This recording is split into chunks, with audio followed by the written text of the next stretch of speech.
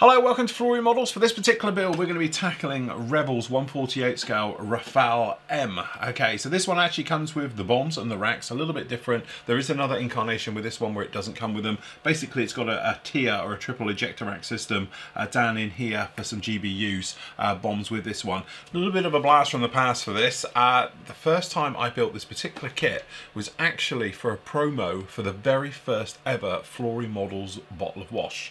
So I built this particular kit and we did it in a grey to demonstrate what good colour the dark dirt was. So really it's a little bit of a homage back to that one. It was never done as a video build or anything else like that, and it's something I've always thought it'd be nice to come back and build another one. And now we've actually got the French group build that's going on the Flory Models site at the moment. I thought it'd be a little bit of good timing to do this one and sort of mark the anniversary with the wash being around sort of 10 years as well. So without further ado, let's get on with it.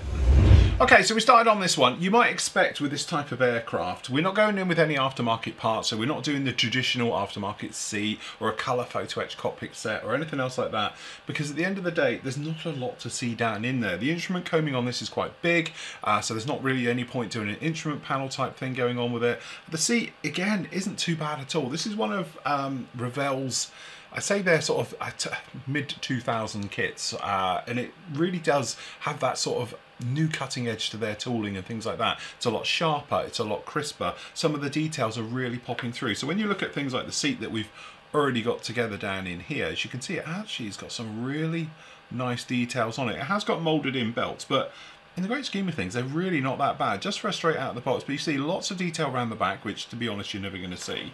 The cockpit we've put together, so really it's just rudder pedals put down the bottom, and we've got obviously the throttle and stick off the HOTAS system down in there. And again, the raised details are very nice. And in these modern types of aircraft, it's not an old one with a million types of switches. They tend to keep them quite minimalistic. A lot of it now is obviously, you know, multifunction displays on HOTAS systems and things like that. So you don't need those myriad of controls down each side of them and circuit breakers everywhere, which traditionally you'd have to paint up and detail by hand. So a simple dry brush literally all over this one will suffice quite nicely in a light wash and have no problem with it. The instrument panel, again, this is a one-piece one. It has this very deep down center screen area which is inside this big combing. It's what we're saying, it's not really worth putting anything else in there because it is so little and it is buried very deep down inside the cockpit. So really that's just going to be a simple case of this comes on the top here. What we'll do is I'm keeping it separate because we'll paint them all up, the cockpit color, the inside around the actual interior just up in here, things like that in there. We'll get that one done, and then that way we can dry brush, wash, and do just a little bit of hand picking perhaps with gel pens and things like that just to sharpen up the detail. The main thing with this particular kit, to be honest, is going to be getting it seamless. There's a couple of little areas, intakes.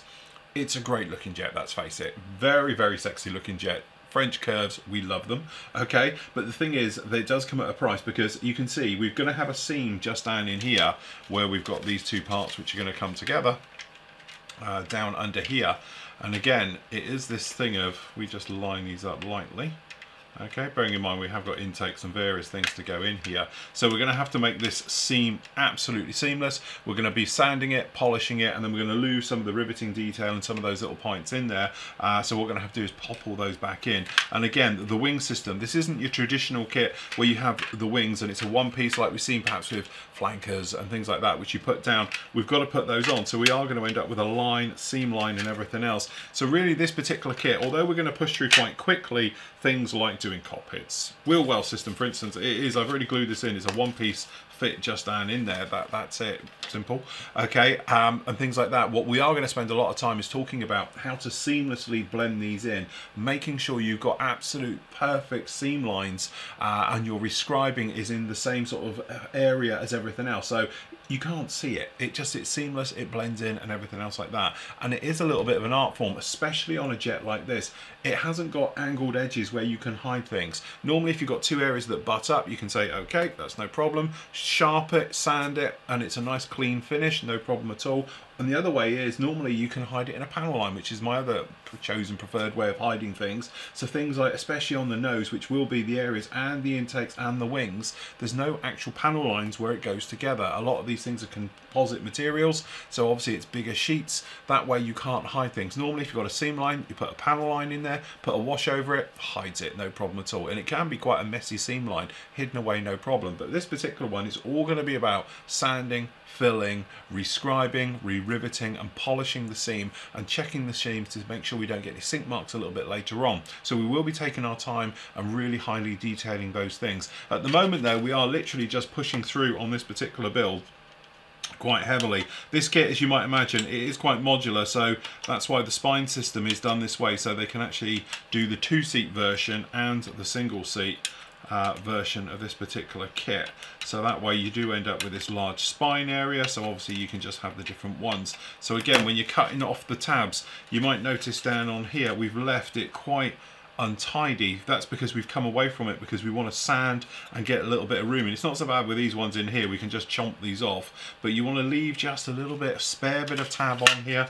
We've done it on here, you can probably see a little bit better, so it's not right up to the edge. We've gone so that way once it is together we can sand blend it away. Otherwise, if you cut too close, you might pull that little bit of plastic out, you get the white stress mark in there, you've got to fill it because there's no way you can sand back into it, so otherwise you can have a dent. So again, this is what this particular build's going to be about.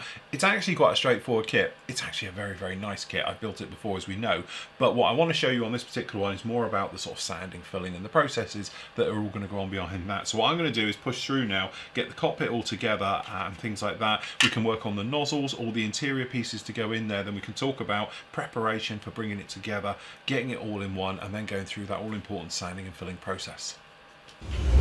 Okay, so we're coming together really quickly. So show you exactly what we've done. Okay, move those. Right, cockpit section for the seat. To be honest, it's very, very straightforward. You can see, just got the components all running down on there. This back bit, yeah, again, you're not going to see any of it because it's going to be in the cockpit. If you do want to paint it up, you can do. So we said before, the seat itself is actually quite a nice seat. It's very nicely detailed, no problem at all. So we've got it on a grip stick, it's going to be painted black, pretty much like everything else here. The main thing is this cockpit area. So what we've done, you can probably see down in here, we've got the tub in and we've got the rear part. Now, it says it just down in here, so we've got down, the only thing we've done different is we've got the instrument combing, technically fits down to the bottom of this, okay, and then we have the instrument panel in. We've done it slightly different because what I've done is I've already glued the top half with the instrument panel in and the rear parts underneath this. Now this is going to be quite straightforward. I'll just take that off there. This little guy here is then going to come up and it's going to fit underneath. Okay, so the idea being is it just makes it a little bit easier for coming in and painting. Okay, and if I've got this correctly round the right way, we just find the foot base, there it is. It's going to fit in there just like that, and it's a really nice fit. It's just that what I need to do is obviously get in here for dry brushing and stuff like that, so it'll be easier to do it, and around the instrument panel. The instrument panel we've actually put into here because again I can dry brush it from this side, so it's just working out angles to make it easier to get in there with dry brushing and doing those types of things just like that. So what we need to do is paint the inside of this cockpit all black. It's very strange, I must admit. It's one of those colours you don't seem to see with cockpits, but the French have decided that it's obviously a better working environment for its crews, so they've done it all completely black in there, very reminiscent to the sort of 1950s, 60s jets, before everything sort of shifted over to being like ghost grey, or dark ghost grey. Was it dark gold grey? One of those. Alright, so that's this one, so we're just going to pop in some black. Now this has, to be honest, already had self-leveling thinners in this already. Okay, so what we're going to do, we're just going to paint up the black on the seat, so let's check our flow. Okay, again this has been thinned already, so we're going to have to go round to just prime it first. So a nice light dusty coat just in amongst here. Okay, so we'll just leave that to one side to dry off a little bit, and then we're going to come in with the cockpit. Now inside this cockpit area we have got other things going on, because the side stick and things like that, they tend to be more of a very dark grey. So what we'll do is we're going to go around and dry brush this in that said dark grey.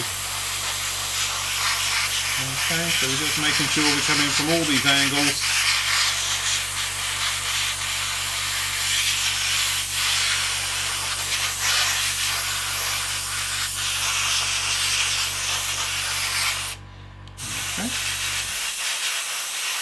On the back and the front and everywhere in between. Okay, so we just let that dry off as well, and then just in around the cockpit. So we're just going to do this edge.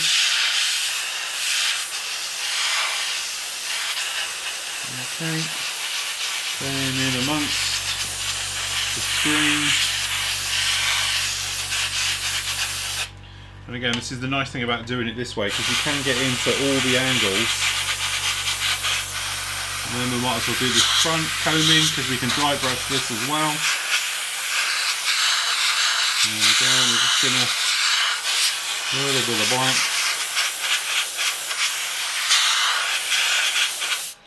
Okay. So it is a little bit of a shortcut doing it this way, but it's a nice, easy, straightforward. So we just come back to this seat.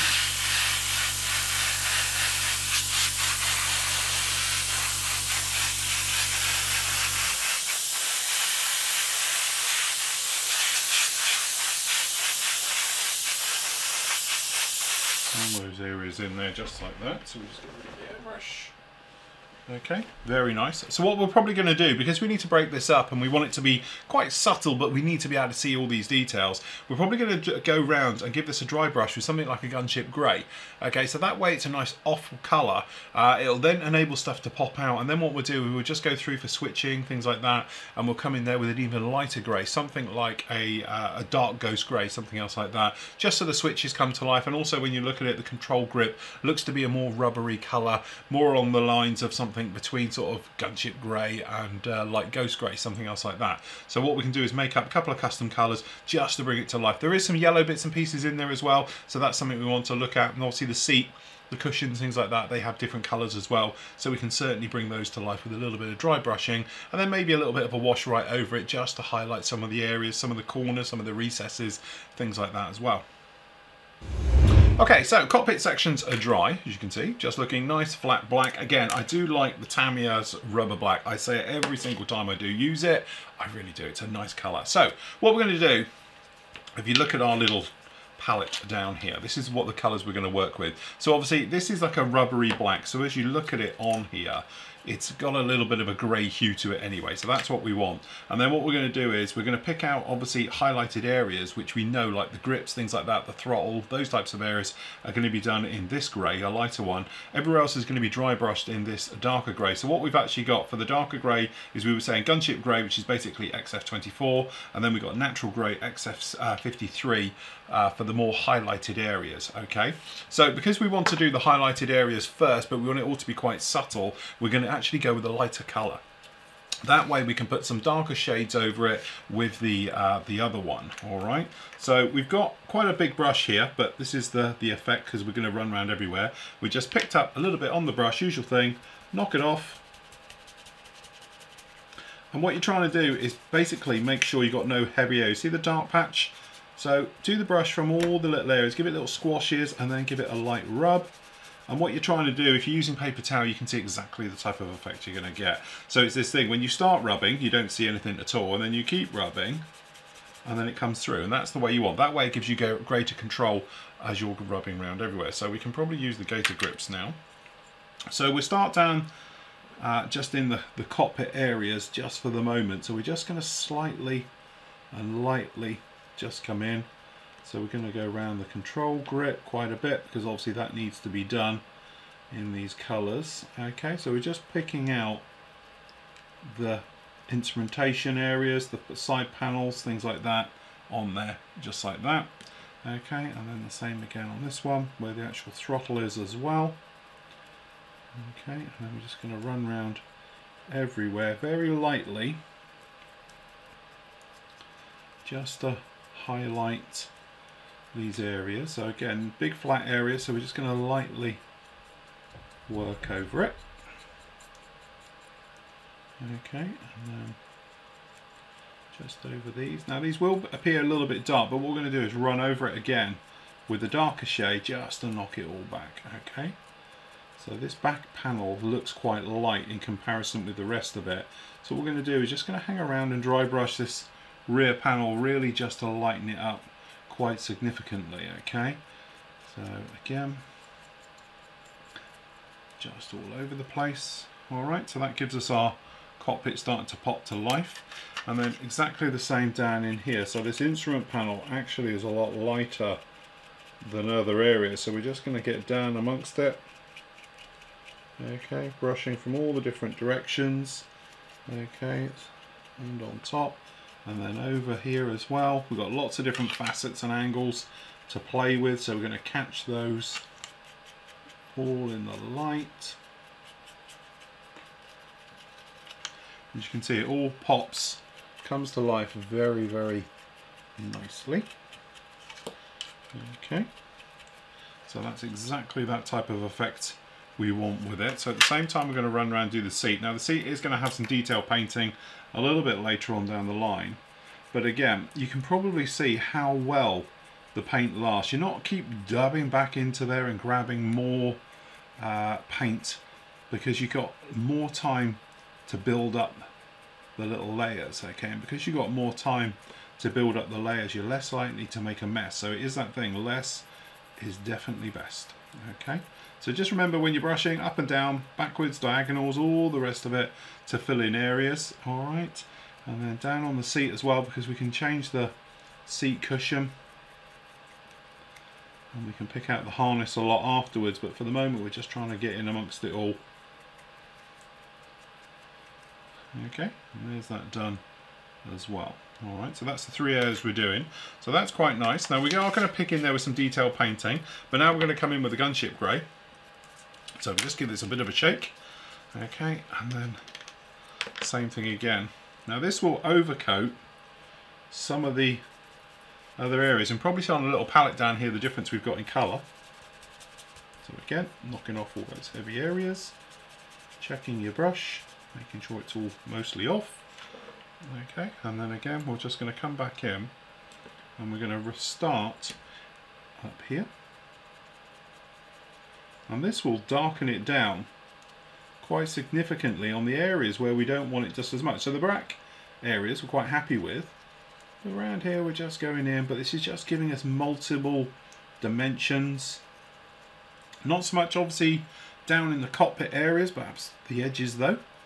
So we're just going to pop some of this in those edges. Okay, over the control sticks, because that will give good high contrast. So we just do those throttles. And then back over. Okay, and as I said, we will pop back down in there and do other things. And there we go, really popping to life. Alright, so exactly the same up here on this instrument combing, so this will tone it down just a little bit and it will give it a nice depth.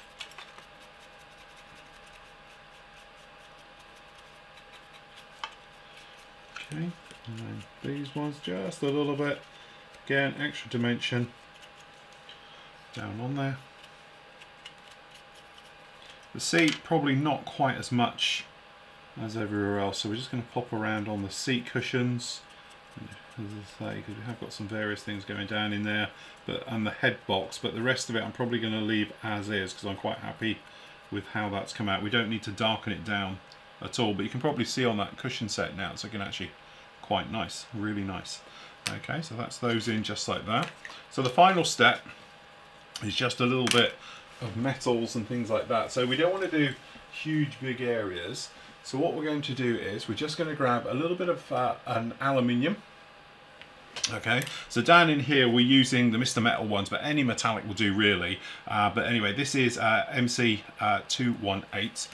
Okay, so this is a buffable paint as well. So if you wanted to, you could knock it back just a little bit. So what we're going to do, same as we've done all the others, just grab a brush full, knock it all off. Now this is a buffable, so it will be quite strong. But we need this strong contrast just to do the switches. So we just pop it down in here like this, and then very lightly we're just going to pop over those switches and the gauges and areas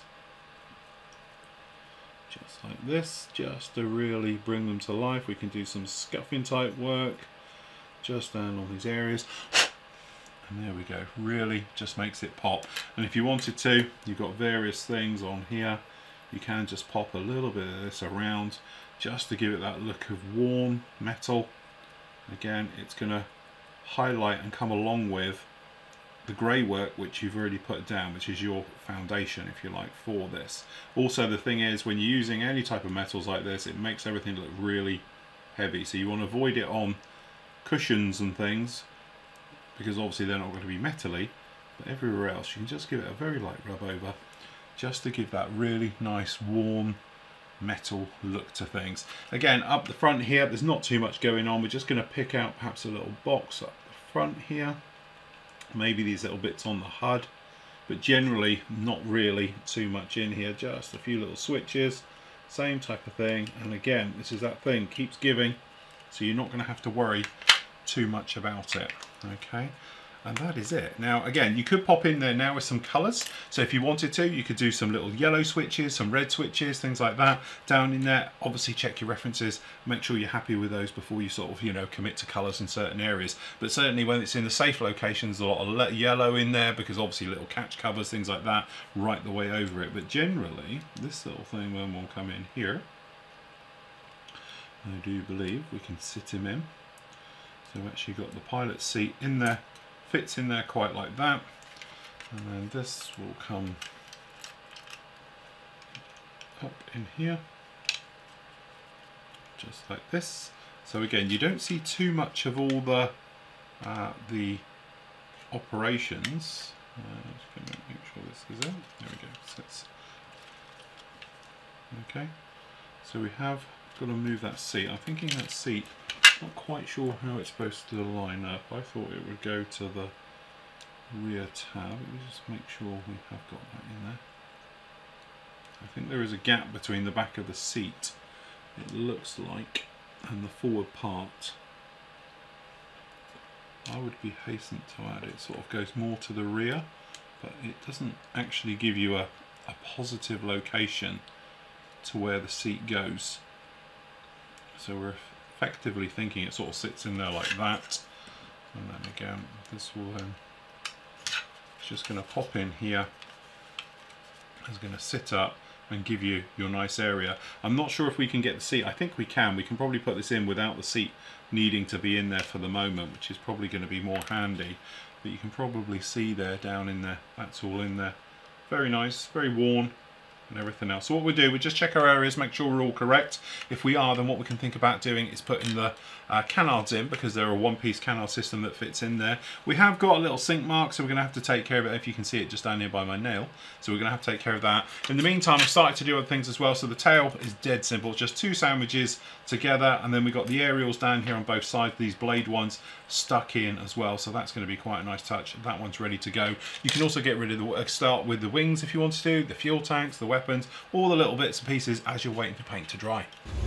Okay, this is a great kit. It's going together very, very nicely. So we've got, where should we start? Intakes. Okay, intakes, two-piece intakes. Now, unfortunately, they do go in to nowhere. There's just a void down here. There's nothing going on. So these intakes, once they're in, I don't know if I have got the left and right the right way. No, we clearly don't. Okay, these are just going to plug in here.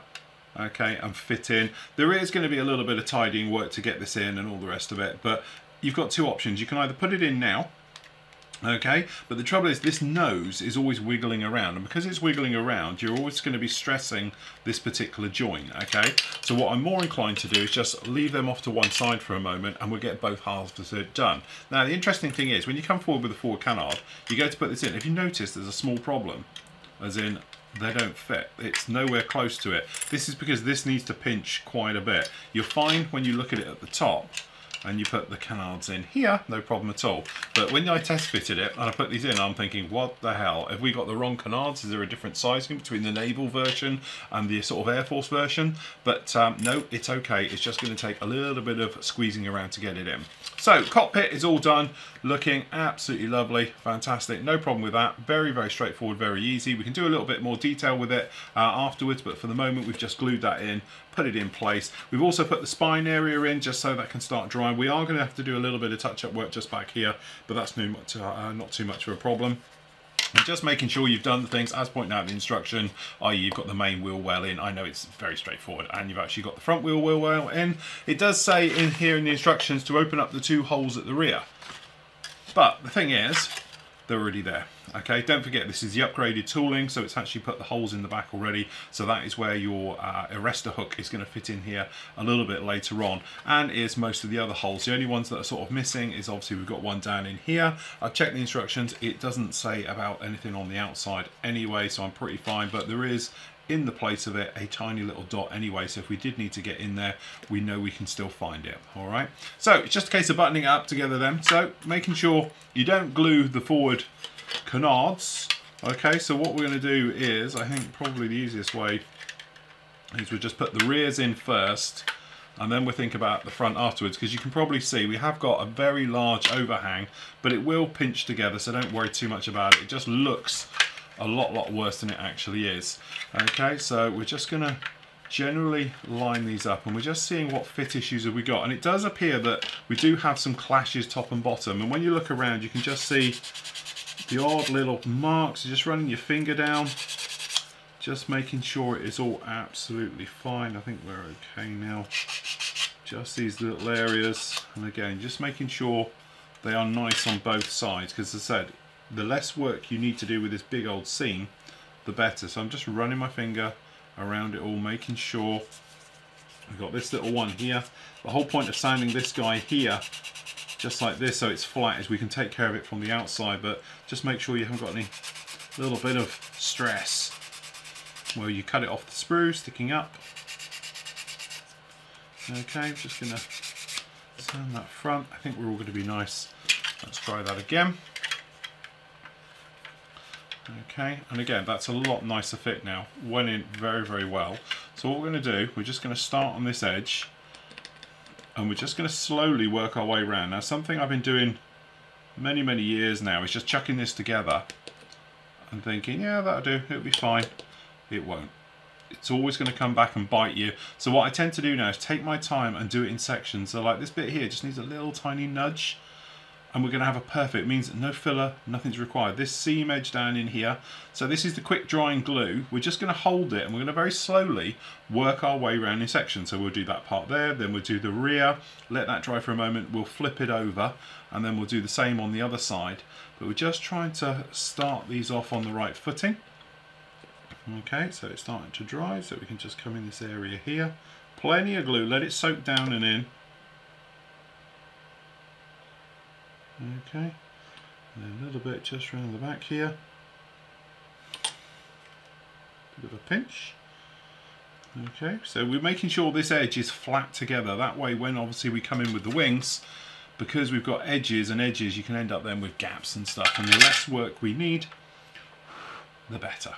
Okay, so that's down there, and then we're just going to come along here. So we've got this rear section, a bit of glue in there, and then we're just going to put a little bit each end. And we're just going to work our way up this side now. This one again. I'm just going to do that, and then we're just going to come in here. And then again, we're just going to get that as flat as we possibly can. So we just maneuvered it just a little bit. Okay, just to hold it. Just put it in. So it's coming on quite nicely. So again, it's just this thing, it's just time and patience. And this one again doesn't look particularly nice, so it's just going to take a little bit just to work it all down in there. Then from the inside we just take a drop and then drag it across and then the capillary action will pull that down, and then we can just very lightly squeeze from the outside, and we're just manipulating it a little bit to make sure it's fine and it's as square and as level as we can possibly make it. So we're just going to hold that there just for a couple of moments.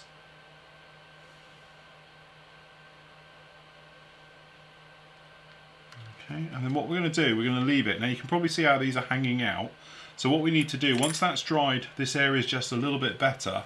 What we can do then is actually come in and then slide the canard system down and in, and then we can then carry on gluing along the front. But we don't want to put too much stress on this, because what it's going to do is just pull apart these two. And we're just making sure that those gaps are the best they can possibly be. Okay, so we're just making sure that's all nice and glued. Alright, so we just wait literally a couple of minutes, let that one dry. When we're happy, we'll move forward. But you might notice it's got a bit of a step here. So what I'm going to do, I'm just going to pull it slightly. So we're just trying to get that one to smooth out. as much as possible. And there it is, that's not looking too bad at all. Okay, we just need to glue down this rear section. Needs a little bit of a peg, I think, just to pull it in, just to hold it in there. And then what we'll do, we're just going to re-glue these edges so they're in. Okay, we might tempt fate actually, it's going together really well, so we will. Okay, so we're just going to take the canard system, going to pull it back, pull it up, flip it over. Now this little guy has then got to pull in both sides and drop in, and then I'm hoping we'll be able to get those canards out of the way a little bit. Just depends if we can just move them slightly. Now, minimal glue. You can see as the glue hit it, it pulled out. So we're just going to give it a little bit of a pinch, and then we're just making sure that canard is sitting in its proper place.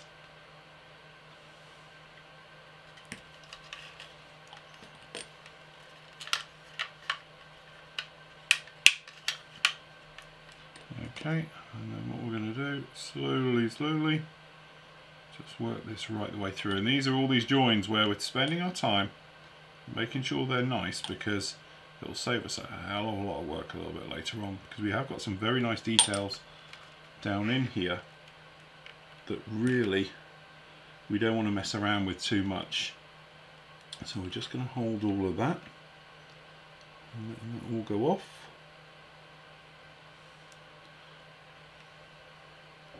And again, I'm probably rushing this. You're going to want to take more time and a little bit more care just to make sure all this is in here. So I'm just going to grab a nose. Nice touch, Revell. You put this little guard on to gauge or to hide or support or whatever on this little aerial down on here. It's a nice touch, I like that. Okay, so this has come undone again, so we're just going to use a little bit more glue.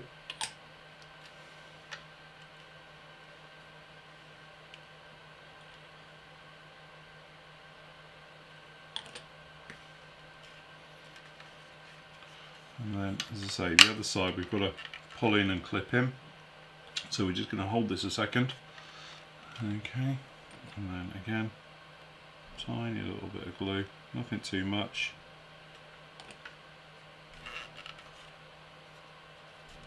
Beginning to bite now.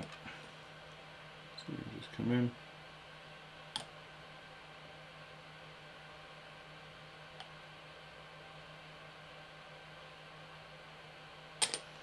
And it doesn't matter if you go too much, but we're just trying to pull all this in. But as you're pulling it in, just line it up, just literally wiggle it slightly, and then when you're happy you can come in with a lot more glue and you can brush out the marks. Again, this is going to be one of those, we know we're going to lose some of this detail, we're just trying to get it in as best as possible so we don't end up having to over sand it and take up for these things.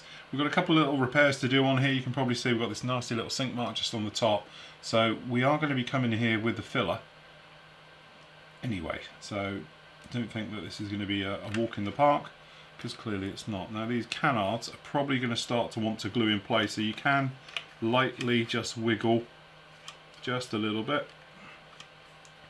or you can then think I'm going to leave them just in the forward facing position. Okay, just like that, and there we go, that's one on there. So what we've got to do next is come in and blend in these wings. Okay, and to be honest, they aren't too bad. We are going to have, you probably noticed we've got a little bit of rocking on them, so we're going to try and get rid of that. We'll show that in a moment once this is totally dry. That one's actually not too bad. It's the other side that's more of a problem, but we got those. But the biggest problem we're going to have is making sure that these come in nice and clean. But now we've got the two halves together, that's a far better join. That's actually not too bad actually. Just need to do a little bit of work just around here. It's not a perfect fit, but we can make it pretty good, I reckon. But there we go, starting to take shape. Again, before we get in with there, we've got to sand in here. There's lots of little steps on this one because otherwise you can see these joints. So first job up for us is literally going to be taking care of all of this nose, making sure it's all good, no problem with that. Then we can come in and we can try and get the intakes in as seamless as we possibly can. Then we can get the wings fitted, then we can get the tail on. This guy here, okay, and we can pop this little guy in and everything else, and then it's going to be a case of going around smoothing out all these joints, any little problems it has, any re-riveting, any re-scribing, because again, this is one of these aircraft, it's very curvy, so you need to take care of those curves, because any lines, any joints, as soon as we get in there then with obviously grey paint, then you're going to come back with washes, everything's going to stand out like a sore thumb. So it's best to take care of them as you make your way through the build, as it's easier to get to them as well. So that's why now we're going to do this under section, because we've got the intakes in there, it's quite difficult to get in there, so forth and so on. But first of all, we need it all completely go off and dry, because we don't want anything pulling apart.